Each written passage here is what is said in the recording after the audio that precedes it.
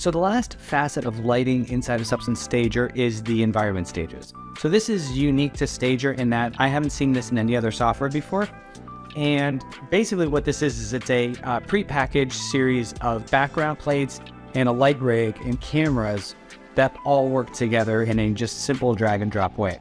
So basically there's 5 preloaded right now into Stager. And what you can do is you can just drag and drop them into our scene.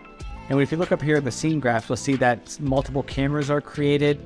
The lighting is now different on the object. I'm going to turn off that grid so we can just kind of see it.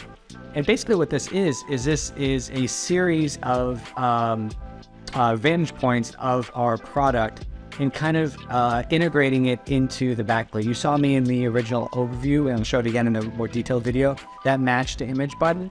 It's already kind of doing that. So it's bringing in a backplate and then matching your object into that scene. And since it's like a known object and a known, it's a known environment, it automatically could put it. I'm just make these headphones bigger so they kind of fit in this space a little bit better so you can see what's going on.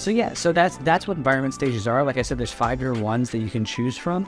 You can play around with those. And again, it's just a really quick, simple way to put your object into a space, get natural lighting on it, and just have everything where you want pretty much immediately with a drag and drop.